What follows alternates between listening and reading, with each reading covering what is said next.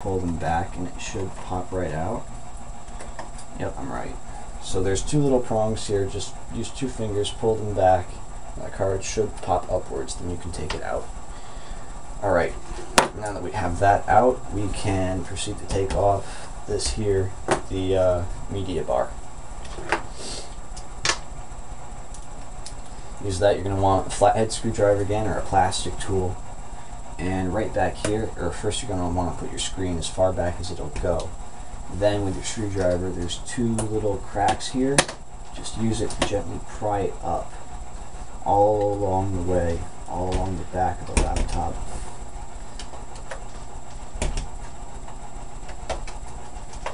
Might take some effort, but remember to be careful not to scratch anything, and eventually it should just come right out. Just remember to be very careful with this. Alright, now that it's out, once again, there's this little ribbon cable here. Just undo the connector.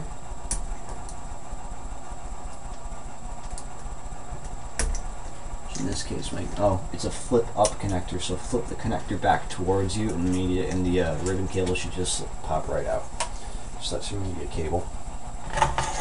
Now that that's out, you're going to want to switch over again to your Phillips head screwdriver.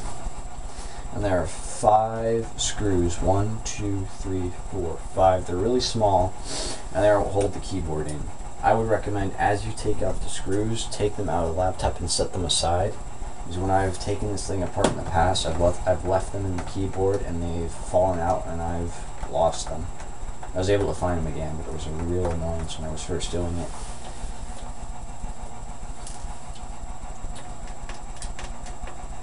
That's 3.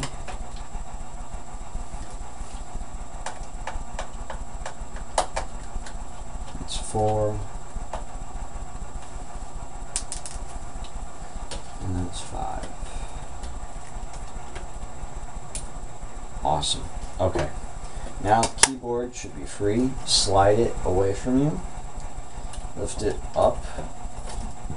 And if you look underneath it, you'll see that there's another ribbon cable. And this time it's in the motherboard. You see that? And there's also another ribbon cable over here.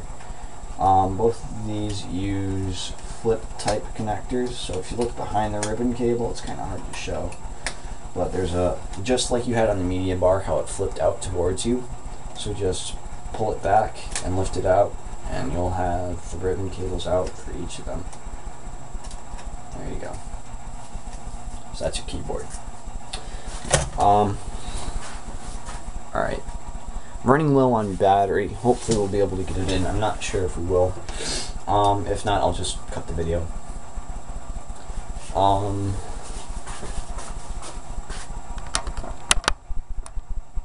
Alright, that's a better view. Hopefully you can see that. Anyhow, here we got both our video cards.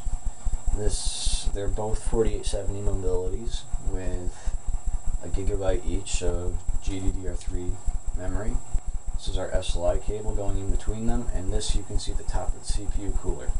So the first thing we're going to want to do is there's these 2 little braces, this black one and this black one here, holding in the video cards. Well, at least they're holding in the heat sinks. So there's 2 screws, one here, on each of them. And you're going to want to undo those to take out this brace.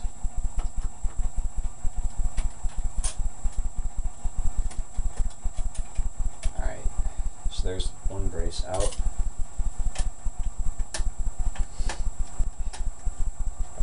Here's another brace coming out.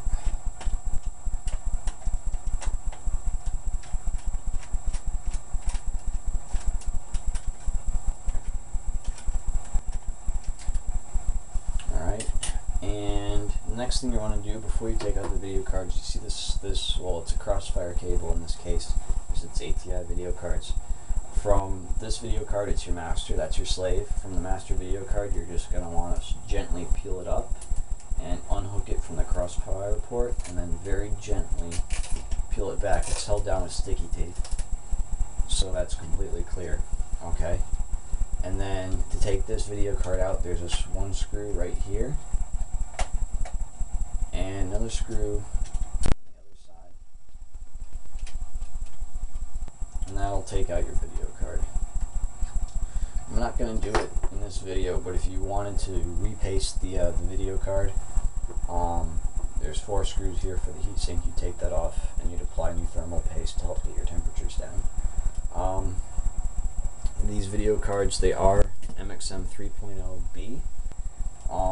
The slots in the computer can handle up to 75 watts of draw, so that means that they should be compatible with any MXM 3.0B video card that draws up to the level 75 watts.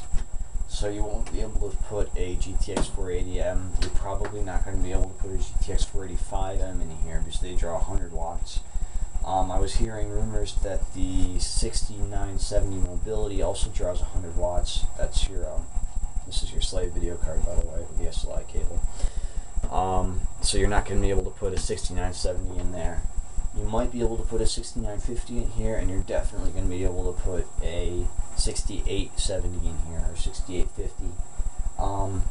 As of right now, there's no support for those cards in the BIOS, but hopefully you will be able to, or Dell will release a BIOS upgrade, update for those cards.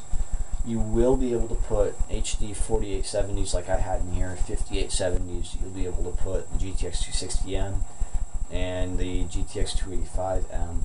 You'll also be able to put the GTX 460 mobilities in here. I know a person who tried that and they worked. And I haven't been able to confirm this, but I'm fairly convinced that you'll be able to put the GTX 470s in here without altering the BIOS. There's a guy who got it to work for the M15X, so I think it'll work for the M17X. That's actually what I'm going to end up doing when I get enough money. I'm going to swap out these video cards for the GTX 470s. Alright, so now that we have the video cards out, next thing you're going to want to do is these cables here for your wireless cards. There's a little slot through here. Just feed them. You can put your screen back a little bit so the laptop doesn't fall over. Just feed those out. There's a little notch here. Just take this cable all the way back to the screen. There you go. Alright. And if you pull the circuit cable back, you'll see 2 connectors. They have little blue tabs. Just pull them out. Just like that. This one here, this one is your video cable. This one here, I think that's for your webcam and your microphones and your backlit Alienware light thing. Alien head, that's what it is.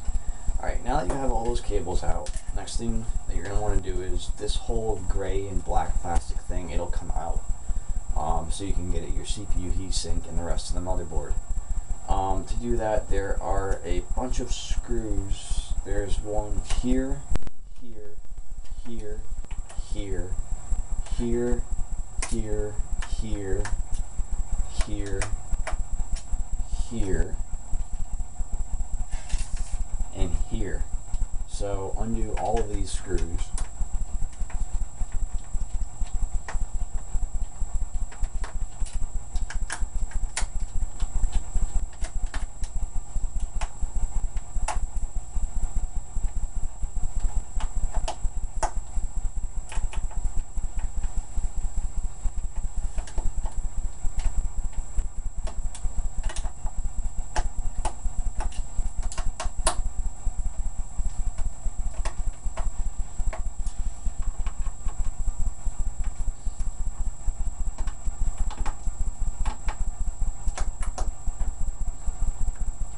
When I took apart a Dell XPS M1730, I remember that they used the exact same material for this plastic part. It's not quite plastic. It's something else. It almost feels metal, like a cheap graphite type thing.